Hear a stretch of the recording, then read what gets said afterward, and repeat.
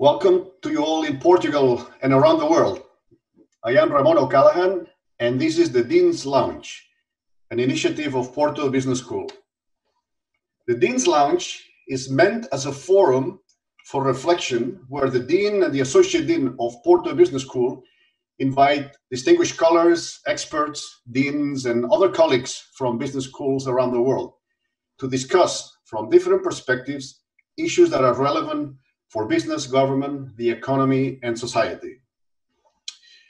As we consider the scale of change that the coronavirus has generated and will continue to generate in the weeks and months ahead, we feel compelled to reflect not just on the immensity of the health crisis, but also on the restructuring of the global economic order. How exactly this crisis evolves remains to be seen, but a shock of this scale will create a discontinuous shift in the preferences and the expectations of individuals as citizens, as employees, as consumers. These shifts and their impact on how we live, how we work, and how we use technology will emerge more clearly over the weeks and months ahead. Where are we going to be in 6 months, in 1 year, in 5 years, or even in 10 years from now? There are a number of possible futures, and it will all depend on how governments and society respond to the coronavirus and its economic aftermath. Hopefully, we will use this crisis to rebuild, produce something better and more humane. But perhaps we will slide into something worse. I don't know. To reflect on these issues today, we have invited Soumitra Dutta. Soumitra Dutta has a long and distinguished academic career. He's currently a professor of management and the former dean at the College of Business of Cornell University in New York. He's the founder of the Global Innovation Index, published by the World Intellectual Property Organization, and was the co-editor of the Global Information Technology Report, published by the World Economic Forum. These are two influential reports in technology and innovation policy. He's currently chair of the board of directors of the Global Business School Network, a Washington, D.C.-based non-for-profit organization that focuses on improving management capacity in emerging markets. And I must say that we, Porto Business School, have joined this organization as well. We are one of the members. Soumitra was previously the chair of AACSB, the leading global body for accreditation of business schools. In addition, he is a member of advisory boards of several schools, including our own Porto Business School. Earlier in his career, he spent many years in Europe at INSEAD Business School as professor of technology management and at some point, dean of executive education. Soumitra is also a member of the Davos Circle, which is an association of longtime participants in the annual Davos meeting of the World Economic Forum, and has engaged in a number of initiatives to shape global, regional, and industry agendas. He was the co-chair of the World Economic Forum's Global Future Council on Innovation Ecosystems. And he's also the chief academic advisor to the Artificial Intelligence Forum of the Confederation of Indian Industry. He received a bachelor degree in electrical engineering and computer science from the Indian Institute of Management in New Delhi, and a master's degree in both business administration and computer science, as well as a PhD in computer science from the University of California at Berkeley. Hello, Soumitra, and welcome to the Dean's Lounge of Porto Business School. This was a long introduction, but hello, Ramon. Thank you for inviting me. We will very soon get to the questions. This is decided to do that in a form of a dialogue, but obviously we invited you, so we want to hear more from you than from me. But let me start by asking a general question. Now, as a result of this fight against COVID-19, that we are experiencing now major shifts in the way we live our lives. Some experts say that this is something that's here to stay, and not only in our lives, but also the beginning of something major, a restructuring of the global economic order, as some people mention it. Are we really at a global turning point? Are we seeing the end of globalization as we have known it? I suppose that this is a multifaceted question and has answers depending on which perspective you want to take, government, business, society. But let's get started. What are your views on this general question? So thank you very much, Ramon. It's a pleasure to be invited to this forum, as I said earlier. I've had the pleasure of knowing Dean O'Callaghan for many years, and I've enjoyed working with him on different occasions. I've also had the pleasure and the honor of being invited to the advisory board of Porto Business School. And most of you alumni of Porto Business School. Is a beautiful location, a wonderful school, and congratulations to all of you also. I am now taking part in this seminar from upstate New York in a small town called Ithaca. That's where Cornell University's home sort of campus is located. But Cornell also has a campus in New York City, and I was living and teaching a course out there till about 2.5 weeks ago. And I essentially left New York City and came to Ithaca because New York City started getting all these cases of COVID-19. And today, as you read in the press, New York City is really the epicenter of this whole COVID crisis in the USA. Much of the scenarios around COVID-19 in the USA and many other parts of the world, including in Europe, for example, countries like Italy and Spain, remain, let's say, still in progress. There are a lot of concerns about the future progress. There are very strong restrictions that have been put in place, as many of us have read, about movement, shelter at home, conditions in terms of going out of the house. My wife is from Spain, and her brothers tell us that to even get out of the house for a short walk or a short, let's say, just to buy some groceries is actually a challenge. You can be challenged and questioned by the police. And all of this is happening in the best interest of society. So this is something that governments have put in place.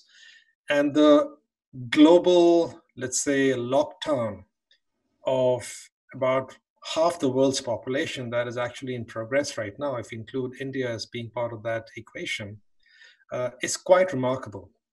We have never seen something like this happen in history, at least in our living history. And it's not clear, and I hope that we will not see something like this happen once again. There are lots of urgent questions that are being addressed right now. Governments are very concerned about the state of public health, the infrastructure. Can doctors and nurses keep up with it? And our thanks go to all the doctors and nurses on the forefront of this crisis. Lots of questions about how businesses will cope, especially small businesses, with all the shelter at home and stay at home kind of policies. Lots of questions about how will economy, in fact, react to this, what some people are saying is the great cessation for stoppage of activity. So the great cessation is happening right now. How will we actually come out of this? The stock market, obviously, around the world have reacted quite negatively. And there's a lot of uncertainty about what actually will happen in the next 3 to 6 months. So, we can spend a lot of time talking about what can happen in the next 3 to 6 months. A lot of that depends upon what happens biologically to the virus and how it mutates and how, whether or not we have a vaccine that produces it. Some people raise questions about the fact that, even though some people estimate that in America or in Europe, the virus will peak sometime in end April or early May, people are expecting that this will be the end of the story. It's not completely clear. It may come back as a second wave in the fall. In the Spanish flu, which happened about 100 years ago, the most dangerous and the most lethal phase was the second time it actually came back, the second phase of the Spanish flu.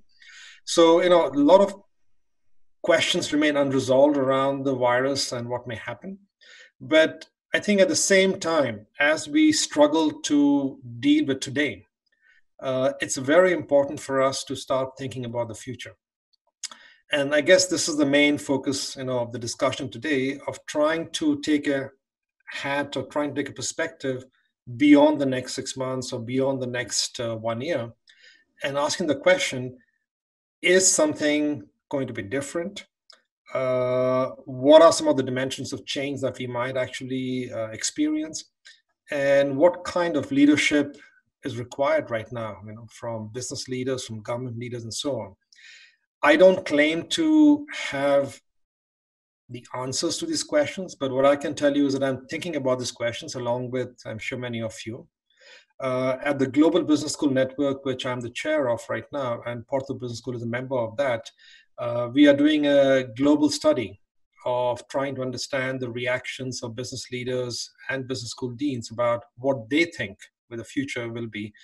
And we intend to publish the results on the website of the GBSN network and also in a book by itself. So I've been thinking about this topic and hearing about it from different leaders. And what I can tell you is that based on my own perceptions and my own interactions with others, I do believe that this time we are really in the midst of a major change process. The change process is being triggered by a biological phenomena, but certainly it is causing us to think and rethink some key aspects of how we have organized ourselves politically, how we've organized ourselves from a business point of view, and how even we function as society. So if you just take from a government point of view, clearly what you see happening out here is the need for global coordination is so apparent. You're seeing right now that different countries are putting in place different policies at different moments in time with different degrees of restrictions. And we all realize that such an approach is probably not going to lead to us collectively getting out of this crisis. Because the virus, if it stays the same way as it is, and if no vaccine is discovered in the relative short time period, transmits very easily, as we have read. And just because one country, takes it as a precaution, and another one does not, doesn't necessarily help us. And a very good case in point is in Europe right now. The European Union should be, in fact, taking a leadership in helping settle and decide what is the European strategy for its, combating the virus. And I don't think that really has been put in place. Different countries in Europe, even today, have different policies to different degrees. And on a global scale, certainly the leadership of the US traditionally has been very important. And the US was the country that led in many ways the global response.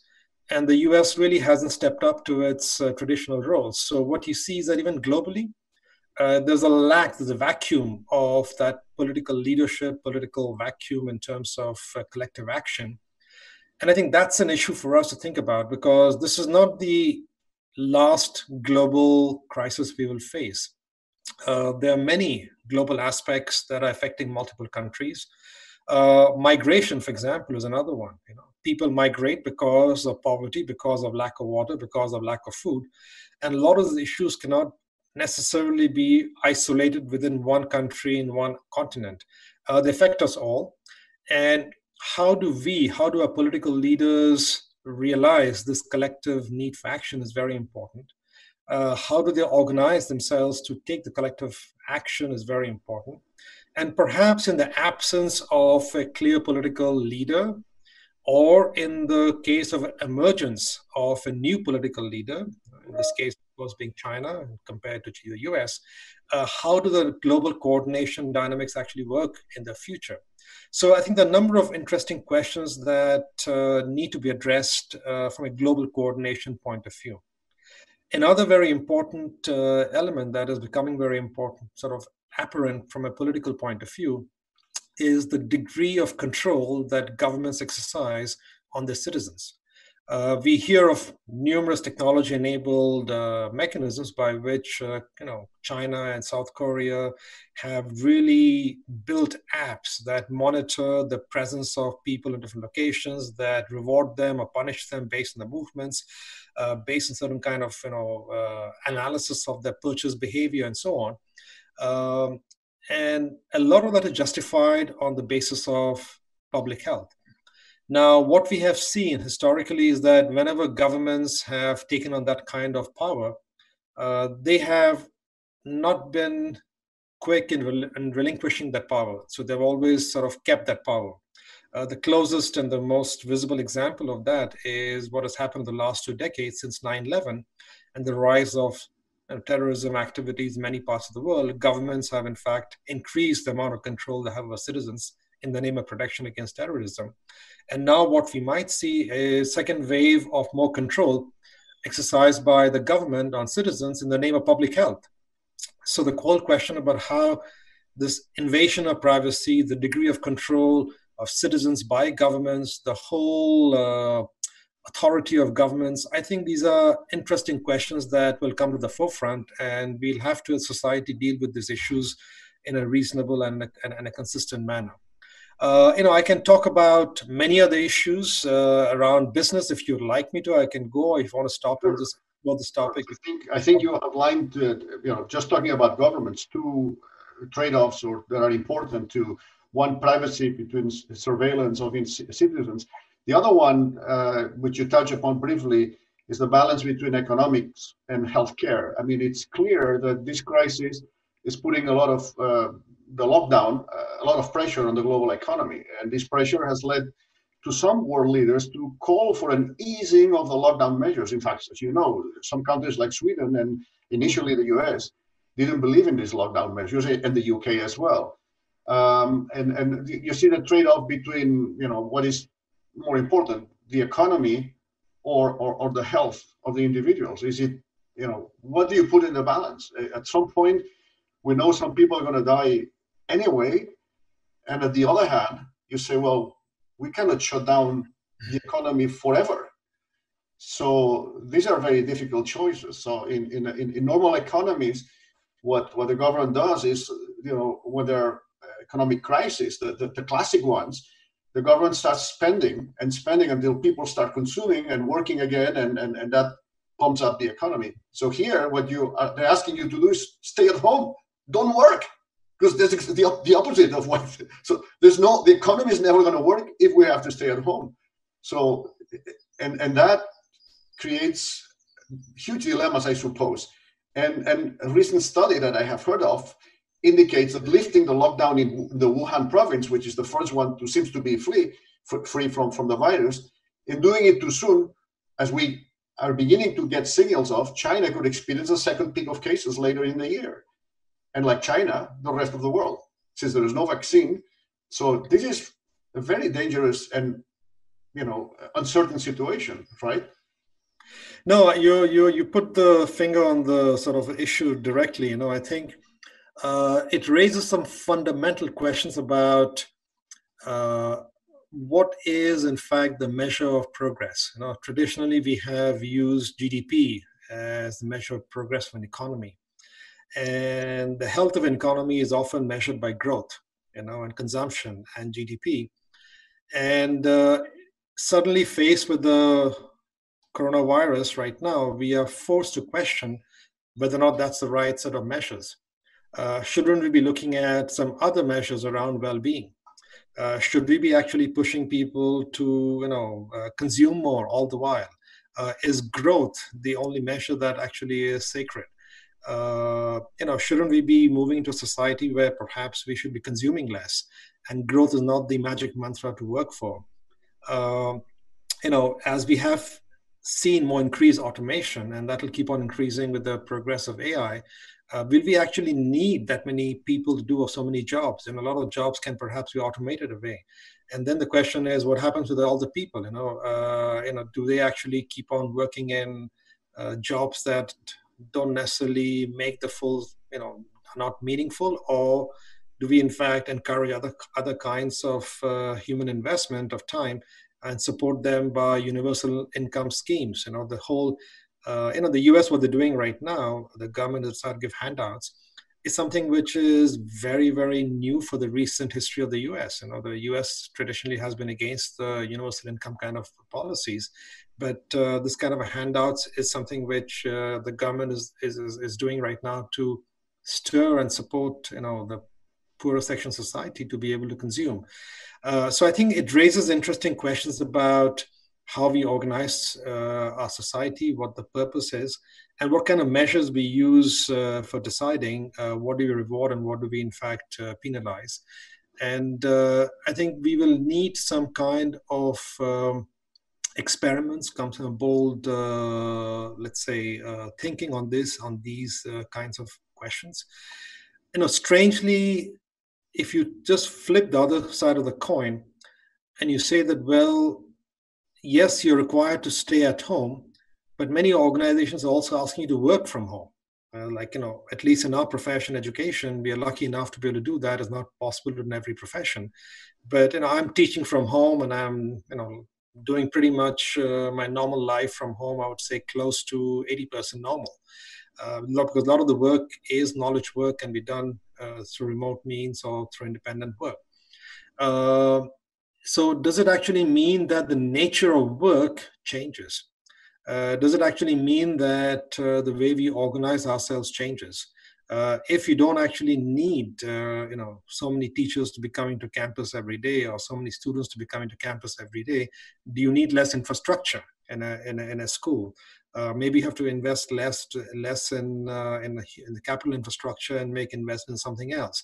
So I think there are all kinds of questions being asked out here.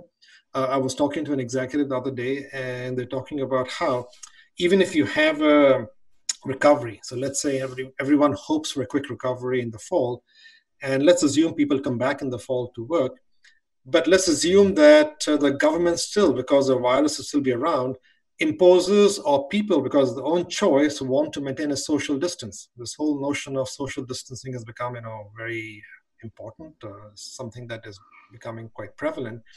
So if you cannot actually put people that close by next to each other, in an office environment, what's the capacity, of people that you can handle in an office environment?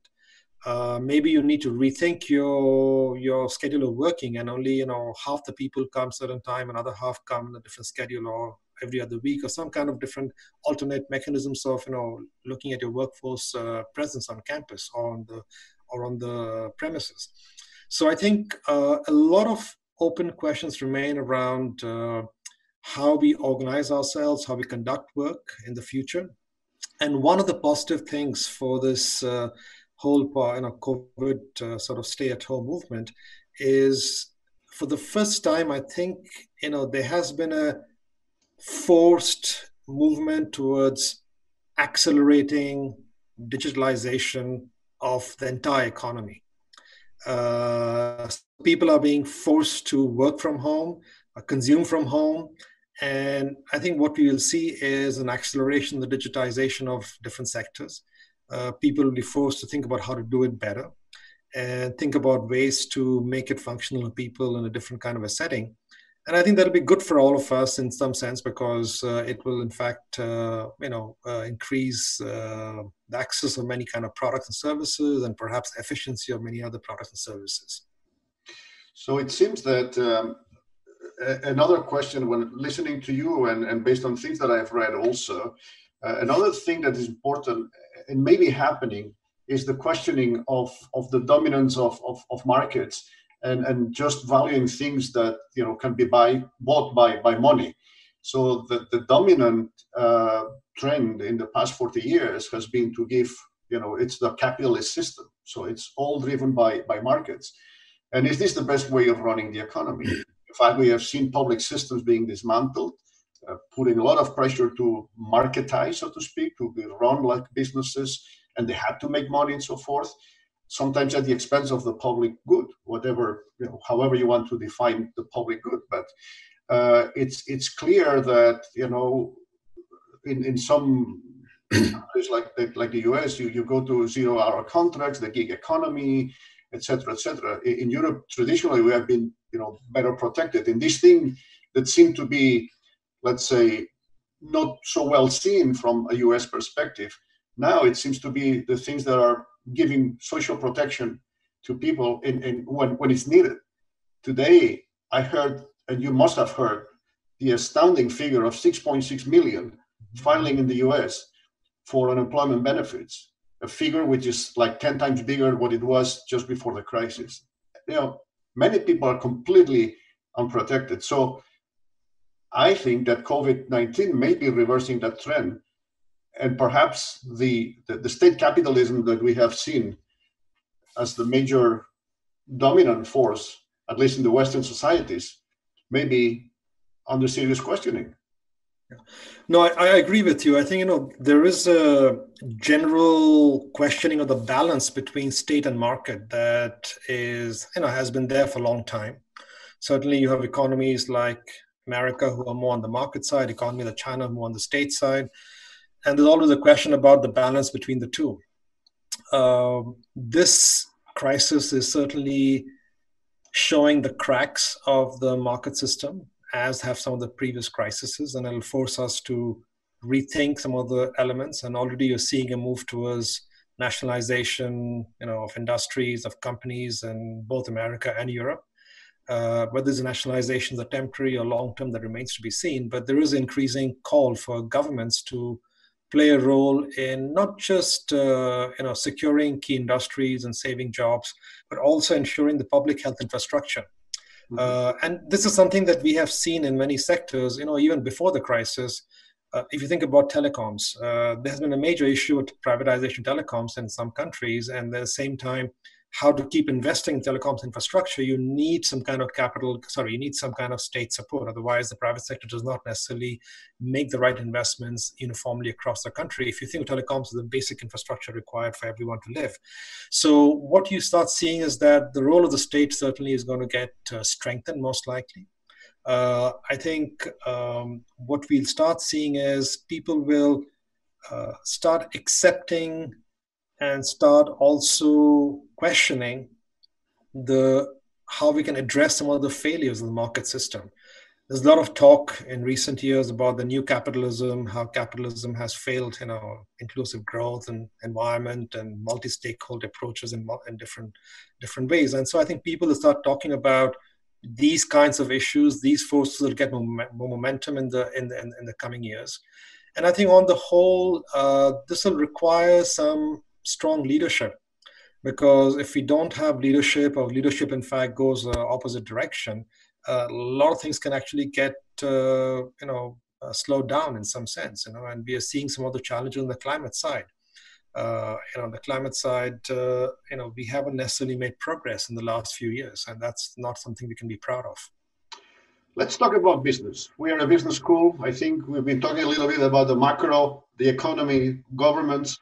Let's go down to the mezzo level. Economy. What should companies be doing? And I think there are two aspects here. One is a social aspect, and one is the pure managing of the business, of the organization itself. How do you see them balancing the different needs of the different stakeholders in moving forward? So, like you, I've been talking to many business executives and business leaders. In fact, just 2 hours ago, I was on a call with a CEO of a company. And this company, he told me directly, that 95% of his revenues is at risk right now. 95%, that high. In many companies, it's not that high, but clearly what you see is that a large chunk of the revenues is at risk for almost every business. Even in business schools, it's not clear completely what proportion of students who have signed up for the MBA program will delay their admission by another year. What proportion of executive MBA students will no longer be able to come to programs because their companies don't have the money to pay for it necessarily. So I think there is a crisis that is pretty widespread. So what I see is there's a first reaction right now clearly is to balance the need to cut costs while looking after workers as best as possible. So I think companies are more aware about the need to sort of manage welfare and well-being of employees. But of course, you cannot do it for everyone equally to the same degree. So companies are trying to run a fine balance between doing the right things for employees, for as many of them as possible, while of course cutting costs. Because if you don't cut costs, you're going to be dead most likely, or at least be hurt quite strongly. Then there is a very important issue in terms of restarting business, because many companies' business has pretty much halted, or at least has got a big hit. And how do you restart business where the consumer confidence may not be completely strong? So how do you build trust in the key stakeholder groups, including customers, so that you will restart the business once the crisis disappears? And then I think there is a very important question of how does your business model change? or in a sense, do you need to change your business model for the future? For me, the biggest opportunity right now for everyone is to ask those hard questions. As one CEO told me, he told me, well, look, I have told my executive team that you worry about 2020. Okay, we have crisis management, we have a lot of painful decisions to make. You worry about them. We know in some sense what is to be done right now. I will worry about 2021. Okay, where should we actually go, and what should we do? I mean, the basic sense he's trying to say is that the current management needs to handle the current crisis. And if you think of crisis management, one of the first rules of crisis management is be transparent and give the truth as bluntly as possible. Good. Yeah. So I think it's also important for business leaders right now to give the facts, however hard they might be, not to sugarcoat them, and then engage the people as best as possible in trying to overcome the difficult situation we all are facing right now. So I think it's a real test for leaders. And so, it's great to have you, Ramon, leading the Porto Business School. And I think you're a great leader, but also other people, in the same similar positions. I think it's a great test of leadership because you have to navigate the current challenges, at the same time, imagine the future. And imagine the future in a highly digitized world may in fact be quite different. So I think it, on the positive side, gives an opportunity to leapfrog. A change process that would have taken probably years, you can maybe push it through now in months. And that, I think, is the opportunity for all business leaders. Obviously, the future is not what it used to be. I know it sounds like a cliche. We've said that before, but I think it is, it is a moment in which is very true. It's now, and you're right. We have to think not about 2020, but at 21 and beyond. And here maybe there is one aspect I wanted to ask you. I mean, you've been for many years in the sector of technology and IT in particular. How do you see, today we're doing this via, teleconferencing, and clearly all companies are using that to an extent that they couldn't even be imagining some weeks ago. What, if anything, of these changes will, prevail for the future? And at the same time, how do you see the business models then being affected by technology? And by the way, we can talk about another thing which we started talking about, which is globalization. And what does all these changes mean for globalization? Are the global supply chains that we have been used to in the past going to be disappearing, and now we're going to be near shore sourcing and producing closer to the consumer instead of looking for the cheaper, faraway alternative? Two questions, I suppose these are, right? Yeah, so I think, the global supply chain, just to look at the second issue first, I think is a very good case in point, because in management and business, we have fine-tuned global supply chains, to take advantage of the most competitive resourcing of products and raw materials and competencies in different parts of the world. We've implemented just-in-time, techniques to make sure that they're all actually functioning with incredible seamless integration and on-time delivery. And now suddenly you see all of that being called into question. So I think what you will start seeing is the global supply chains are going to be rethought. And that rethinking is going to happen also partially because of this so-called pressures of decoupling of the US and China. So far, China has been a very important node in the global supply chains. China has developed an awesome capability in both manufacturing, logistics, and everything else. And if China is not meant to be the only sort of strong node in the global supply chain, we have to rethink, how that actually is structured on an international basis, whether it's nearshoring or finding alternate means is important. You'll also find technologies evolving and changing. So now, for example, 3D manufacturing is becoming more real. 5 years ago, it was more niche application. Today, you can actually build with 3D manufacturing small homes, and it'll become more and more feasible to build a car or build other kinds of vehicles, other kinds of products with 3D manufacturing.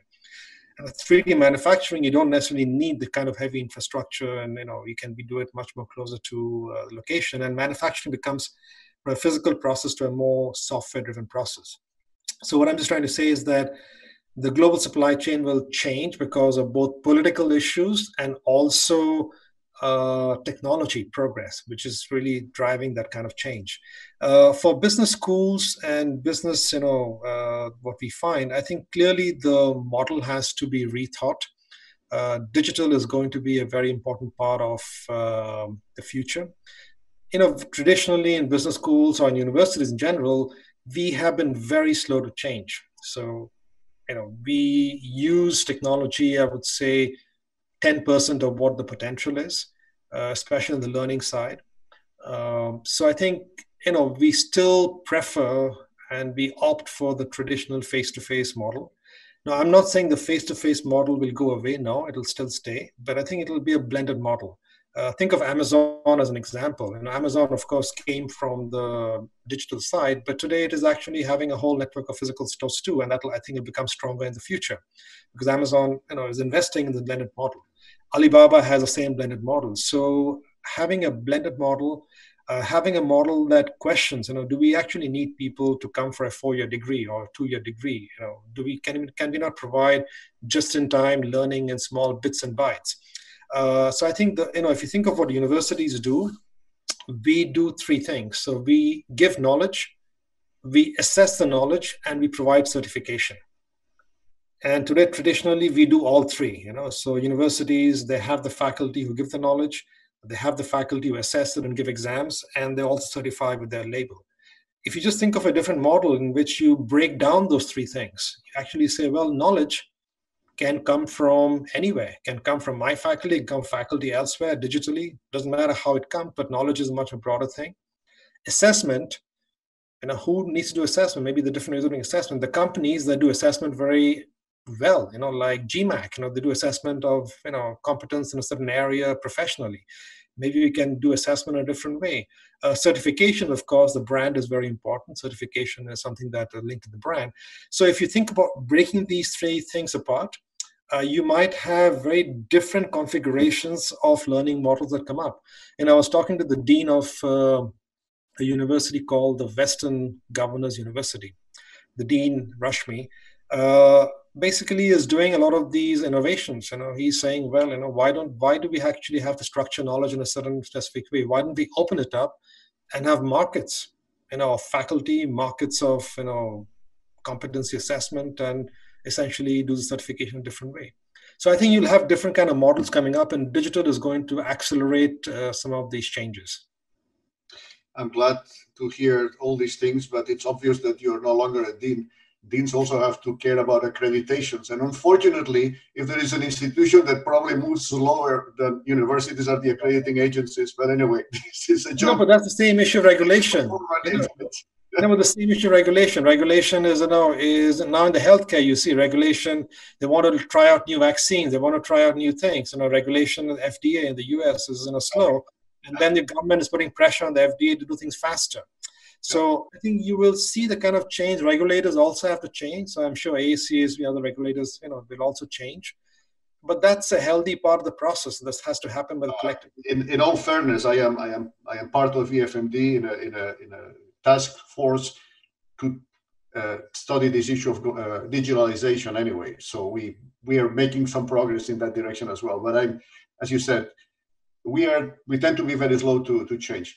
But as you all know, necessity is the mother of all innovations. And what we have seen is this huge necessity now in this short period of time for COVID. We had to move to online in a very short period of time. As you said, we would have never been, and we, like us, many other institutions, of course. But the point that you made about, do people prefer face-to-face or online? There's still a big debate. For undergraduate programs, it's one thing, but for executives, that they prefer the networking and the face-to-face interaction, both with them among themselves and the faculty, that of course it's a different question. So, but as you said, it's probably the future is blended, and try to decompose and look creatively and with an open mind how we can move forward and take advantage of what technology brings.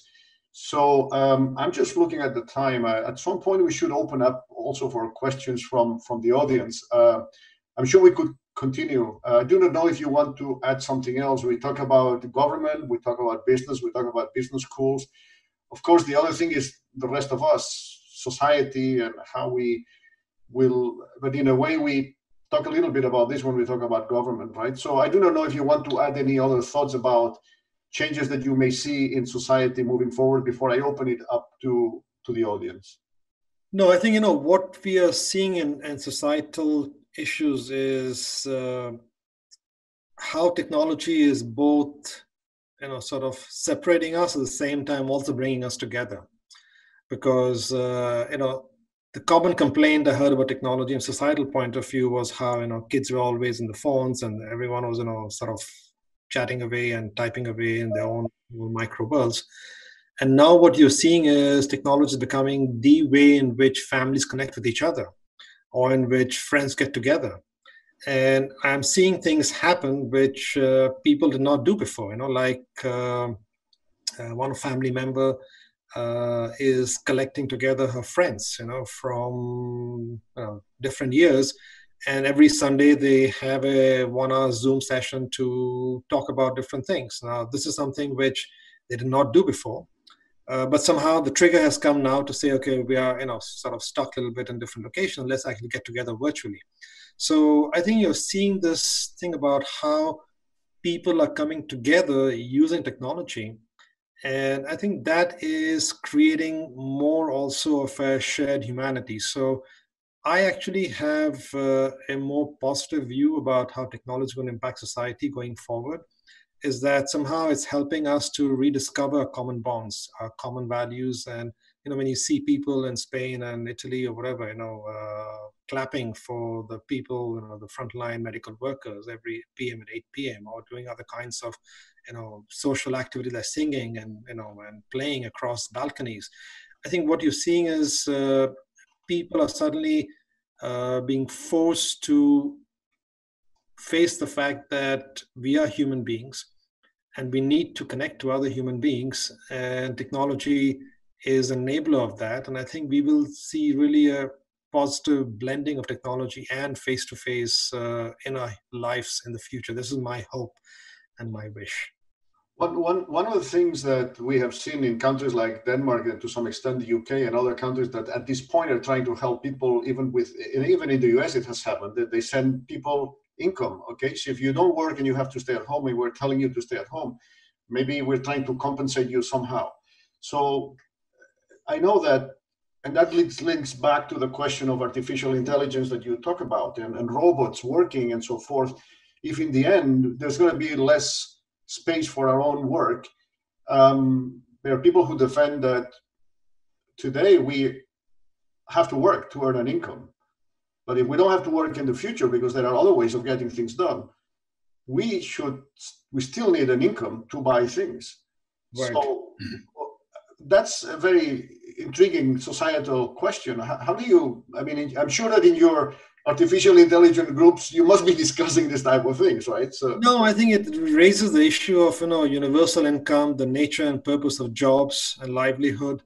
If you look at the developed economies, the number of hours people spend on leisure has been going up over the years. So clearly with increased automation and change policies, and more social friendly policies, the number of hours of leisure has gone up every year. So this case of working at home may be a little bit more extreme case. Working at home is not leisure completely, but at least it raises the issue in terms of you cannot actually consume some things. And some industries have really got shut down, in a pretty big way, like tourism or retail and so on. So the question really is, what do we expect from people in society? And how do we expect them to have a sense of dignity? Because ultimately, what a job gives you is not just money to survive. A job gives you also dignity, a sense of self-respect, a sense of, contributing, a sense of being, the best person you can be. And today what you're seeing is there are questions being raised about, if we don't need so many people to do so many jobs, maybe universal income is the way to go. Universal income is an unproven concept as of now. The results on that are not completely conclusive in terms of it's good or bad, but maybe we have to find a way to implement it properly. We have to probably have better social, network to support people. Europe certainly has done a much better job on that than America, but social networks and other kinds of sort of government-supported structures are ways in which we can perhaps direct the attention and energy of people to other things, maybe helping each other, maybe helping the environment, maybe helping animals. I don't know what the right answer out here is, but the different ways in which we can direct the goodwill and the energy of people in society, and not just only towards economic production and consumption. Yes, in fact, this is a very good question. I mean, I was reading recently that one of the things that this is also this crisis is highlighting is the fact that there are jobs that now we need, like people in the healthcare, at all levels, not just the doctors, but anybody. And we don't have enough people because these are not well-paid jobs, and people move to do other things in, societal. Don't talk about specific skills, but if you look at society, people go where there is more, money, of course, in services, in financial services, advisors, whatever, and yet you have all these so-called pointless jobs, and yet now all of a sudden we realize, wait a minute, we actually need all these people. So there is also, I do not know if that will help us, and I begin to see some questions here, and maybe that can link with one of the questions that I am seeing here, which is, can some of these changes pave the way for a more humane economy, which is more or less what I was trying to, go to with my question. No, I think that's why I said I'm positive in the sense that, optimistic in the sense that these changes will force us to question our humanity and our core values and connect to them better. Just the fact, I'm just giving a simple fact of being forced to be at home, and I use the word forced because of circumstances, with your partner, with your family members, and be at home pretty much all the while without the option of going out and disappearing and escaping, forces you to ask the question of your connections to them. It's not a question of just spousal relationship. It's a question of how does the family unit operate? How does the family members integrate? How do they care for each other? And there's not a one-day phenomenon. There's a 3-week phenomenon and maybe longer. So the question is, this is an interesting thing in which you're forced to question. And I think some of that questioning is happening at a societal level too. And that's the reason why I'm optimistic. Now, clearly, there are also negative sides to it sometimes. In the case of abuse and so on, there's some negative sides to this forced cohabitation. But by and large, I think there is a positive side of being forced to question, who you are and how you connect and, what you do, and taking the right decisions based on that. I think for many of us, it's been a wake-up call in many aspects. I mean, like you, I'm a person who's traveled a lot all his life and, left family behind while working, at a distance. I mean, physically at a distance. And now that you're together, so, it's different, of course. And you appreciate those moments. I am with you on that. At the same time, I was reading yesterday that the rate of divorces in Wuhan, I mean, in China in general, now that they're coming out of the crisis, so there is something to be said about being forced for too long. I don't know if there is a downside, but apparently there's always two sides to the equation, no question about it. But I think on the whole, I think it's more healthy to ask the questions than not to ask the questions. Of course. And then asking the question, you can decide what you want to do. That's a different story. But I think to ask the question is a positive sign. There's a question, speaking of this, coming from the chat box here about MBA students and if this will also change the type of skills that MBA graduates have to have. We talk about hard and soft skills and which are the set of skills that they should invest at this moment. The 2021 class, what sort of skills you would like them to have? Yeah, that's, one of the questions which is a perennial question to a business school dean. And honestly, I don't think the answer to that has changed a lot. because to be a good leader, okay, there are 2 or 3 things that I think are required to be a good leader. Of course, you have to have some basic skills. If you don't know what NPV is, then you have a problem. And talking, if you cannot understand a balance sheet, you have a problem. So those basic skills have to be there. But the basic skills don't get you to the next level. Clearly, you need to be able to have that kind of the EQ skills and the empathy for people and to lead people, and leading people is essential, because you cannot lead people, the soft skills become very critical. But the third thing that I think is very important is in leadership, very critical, is to be able to ask the right questions. You may not have the right answers. No one expects someone to have the right answers, but at least if you're able to look ahead and ask the right questions, maybe you have a better chance of finding the better answers or rallying your people to be able to go in the right direction. So the more you can engage people, ask the right questions, I think that's what makes it successful. So in terms of skills, yeah, certainly, make sure you cover all the MBA basics, develop your soft skills as best as possible, but at the same time, be bold enough to ask the questions about the future.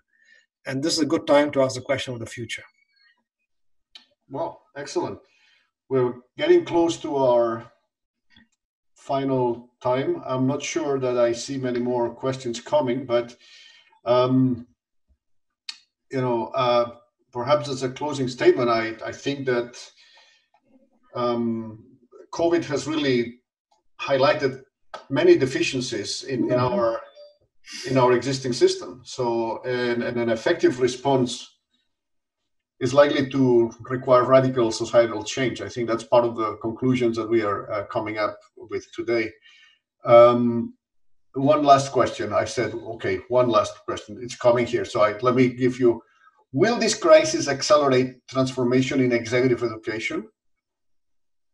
Will this be the definite triumph of online? Well, I think to some extent we talked about this, but as I said, executive education is different than education in general. And you know that because you've been Dean of Executive Education at INSEAD, so which you have a lot of experience behind your back. So it is an interesting dilemma, right? So the need for face-to-face interaction and networking vis-a-vis things that, as you said, eventually can be done online as well. No, so I think, the need for executive education increases, and that's been increasing because the rate of change of knowledge is very high right now. The complexity of business is very high. To get things done, you have to coordinate and different groups of people, often collaborate with competitors and all the kind of complexities in business. So I think what you find is